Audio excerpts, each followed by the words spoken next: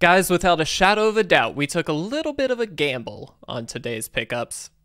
You'll get that joke in a second. What is going on, everybody, and welcome back to week number 16 of the collection update series. Over the last handful of weeks, we have been filling out a 480 card 12 pocket binder. We're adding a new page every single week, which is 12 new cards, and we get to talk about those cards, the value, the fun part of the collecting side that we normally don't get to talk about throughout the gameplay series. Now, as part of this, as always, guys, we do invite you all to share your collection stories, share some of the pickups that you have made over the last week. We've actually had a lot of comments on the last one. There's a lot I could choose from here, but I'm actually choosing Scars McLovin, partially because of the username. I mean, come on, Scars, that's so sick. But also, this is the first time I've heard from you. So first of all, welcome to the collection update series. I really do appreciate it, my friend. You have picked up, you mentioned the Ozolith, Anointed Procession, and a couple of other things that you finally got to pick up for yourself. You said that was your first copy of the Anointed Procession, which is such a sick card. Great pickups, my friend. I really do hope that you continue the collection process. Don't forget to leave any of your new pickups on the next episode. Again, guys, we had a lot of comments on the last one, so thank you guys so much for the ongoing support on this series. You can get featured in next week's episode if you do share what you have collected over this week. Without further ado, though, guys, we're going to jump into the 12 new cards we have picked up, and hopefully throughout this you'll get why I made a really dumb joke at the beginning. Dad jokes for the win. Alright, guys, here we are. We have got 12 amazing new cards. Our first one here is True Name Nemesis. This is the time-shifted old-school frame for the card. A really powerful card, giving protection from a chosen player. That's pretty good. This sees a lot of play, usually in Eternal formats like Legacy and Vintage, because it's such a difficult card to handle. And so a lot of times you can kind of grind out a game. Now, I know, of course, in a lot of Eternal formats, most decks are trying to win just kind of on the spot. They're very, very powerful. You've got Storm, you've got Reanimator, things like that. But this is really fitting into the decks that are looking to play more of a controlling game. This is kind of your game-winning card. It's hard to deal with. It can ping the opponent for 3 damage every turn, and then theoretically you win the game off of it, and I really love that. I think it's a really powerful card. It's kind of a ridiculous card, which is part of why I love adding it to the collection binder today, but it's just a really awesome one. Next up, we have Tombstone Stairwell, and I will be honest, I believe the only reason I picked this up was because it's reserve list. I don't have a ton to talk about with this. It does feature the cumulative upkeep cost, which is one of those things that's really not very good. There are only a couple cards that I can think of, in particular Mystic Remora, that really actually see play with cumulative upkeep. Now, I know there are a couple others. If you know the names of them offhand, I think there's a red one that generates mana, things like that. Feel free to share them, but this one I actually didn't even know existed, but it did pop up on the random Scryfall, and I was like, yeah, it's reserve list, I'll pick it up. Don't think it's too crazy on the value. You'll see it. I don't, but you'll see it. Our next card here is Blood Knight. This is just a promo, and you guys know I love a good promo. This is that old school full art where you still have kind of the card frame around the edge here, but the artwork takes up the entirety of the card, so you kind of lose the lower half of the frame here, and I really love that. It's not even foil. It's really nothing too crazy. It's just a really pretty card. I love these things. We see it a lot with like game day promos and stuff where you do get that full card artwork, and I really think that's special. And so while I don't plan to use this card really anywhere, it is just a really beautiful piece, and so for me it was kind of an easy pickup. Any kind of promos like these I generally pick up just because, you know, they hold some value. It's not a ton by any means, but they do hold a little bit, and they're unique, and I think part of my vision for collecting is creating a very unique collection, and not everybody is going to have a silly card like this because, one, it's not that powerful, but two, they may not know it exists, and so it's kind of a nice way to get something a little unique in the collection. All right, so I told you we would explain that joke. The first card we have is Gamble. This is actually quite an interesting card. They've reprinted this a handful of times, which has really tanked the value overall, but this is the original Urza's Saga version of the card. And it's a 1-mana sorcery. Search your library for a card, then put it into your hand, then discard a card at random, shuffle your deck afterwards. What's interesting about this is it works extraordinarily well with cards that have flashback or something that you can bring back from the graveyard. In particular, something in like a Storm deck with Past in Flames is actually kind of nice because you can replay the Past in Flames that you get, or if you discard another card, you get access to it later on because of the Past in Flames. And so it's a really efficient way of kind of it plays a similar role to things like Gifts Ungiven, where it's a little bit of a cheaper way to do it, that you get to pick the card from your deck that you know you're going to need, and that enables your strategy. And even if you discard it, you kind of don't care, if that makes sense. And so for that reason, it's a really awesome card. This is, being the original one, I think obviously the most valuable. That might be incorrect if there's like a promo, Judge Foil promo or something like that. I'm not sure. But I do love the old school card frame. And again, just a really special card in my opinion. Probably one of the higher value in this week's as well. We didn't get a ton of crazy value this week. Next up, we got Magus of the Moon. This is Blood Moon on a stick. It costs the exact same, and it's a 2/2 creature. Non-basic lands are mountains. Now, what you would normally see this in, or at least the reason I really wanted to pick this up, is a creature toolbox deck that's trying to shut down the opponent's lands, or something like is it the 12 Moon deck or something like that.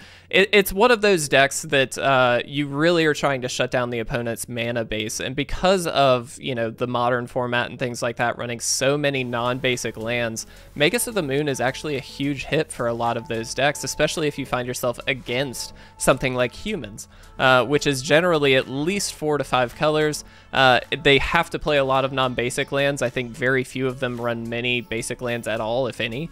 They might run a couple, but the non-basic lands just become mountains, and that kind of just makes the deck not very playable. Now, normally you would run the Blood Moon over the Magus of the Moon, because Magus of the Moon is obviously a little bit easier to deal with. Being a 2/2, it's very easy to Lightning Bolt. It's very easy to even just shock it, get rid of it. Even Fatal Push, especially with fetch lands and things like that, is pretty easy to work around. Path to Exile. But all that to say, it's an extra copy of Blood Moon in the deck, and Blood Moon can, not always, but can just shut down strategies. And so I never actually pulled a Future Sight version, and I wanted to get the original, and so I'm really happy I added this to the binder. It's a really pretty card. All right, the oldest card in the set this week is Tunnel. This is a beta card. I've talked before about anytime a beta card pops up on the random generator, I will generally pick it up if it's within budget. This is obviously not a very powerful card. Instant speed, 1 mana, destroy 1 wall, target wall cannot be regenerated. Obviously, walls aren't really a popular strategy unless maybe you're in Commander. Seems like a corner case to me, so I don't think anybody actually runs this, but it's a really nice piece of history. The fact that it is the beta edition just means that this came out when the game really just was getting its legs under it and really getting started. And so it's a really nice historic piece in that fact, but it also shows how far the game has come. When was the last time you saw a removal spell specifically for walls?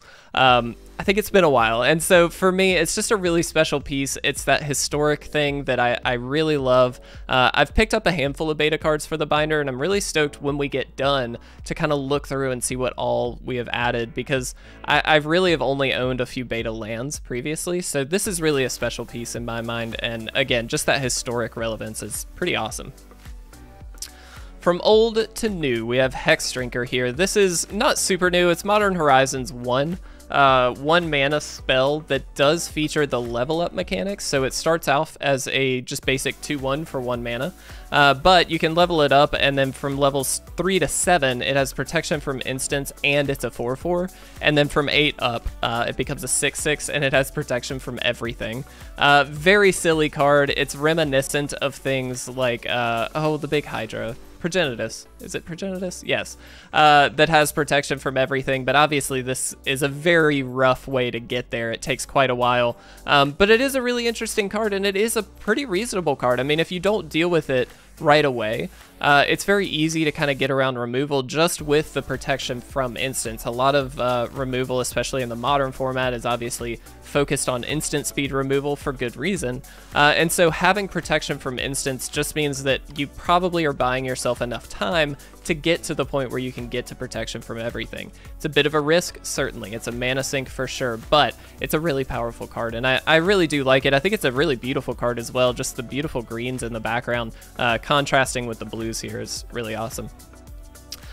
Another, I believe, reserve list card, Scarwood Bandits. This, again, is just a card I picked up because it was reserve list. It's not high on the reserve list, if I recall correctly, and I think it's on the reserve list, I should say. But it is another good historical piece. It features Forest Walk. It's from The Dark, which was a really interesting set.